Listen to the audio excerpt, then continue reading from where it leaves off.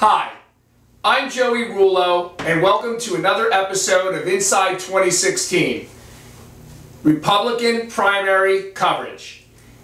The last episode that we've covered have been mostly announcements. So now we haven't had any announcements for probably a good month or so. We've had two debates.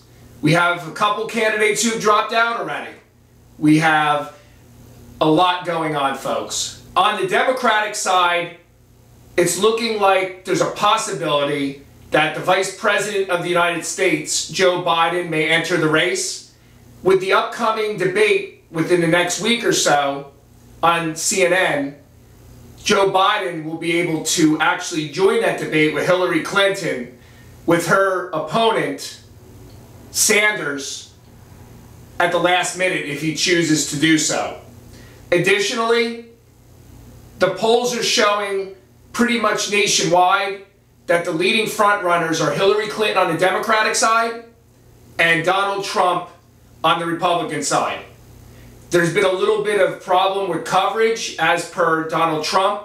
There's been a few events where Trump has had thousands of people there, and the way they focused the cameras, it was pretty much done to make it look like Trump didn't have enough people there. Well, everyone out there who's been into one of the Trump events has seen that he's had 20,000 plus, even 30,000 at some of his events.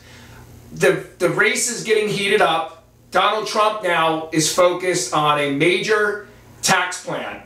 His tax plan was announced today. The tax plan is basically going to eliminate any kind of income taxes on anyone making under $25,000 a year. He's going to focus in on people like himself who are rich and the loopholes, as well as hedge funds, which is going to be a very interesting issue on the Republican side, since they're more towards the conservativeness of not going after taxes for the wealthy, etc. But for the general campaign, I believe that Trump is positioning himself to win a greater populace of the middle class, which is what he's focusing on right now. With Hillary Clinton, unfortunately, the issue has been mostly about the email situation when she was Secretary of State. She's been dodging that issue, but she's been providing information now because the polls have been really not in her favor, and Bernie Sanders is basically trailing her right now. So this is pretty much the update. Thank you for joining us. And again, we'll check in probably in the next couple of weeks.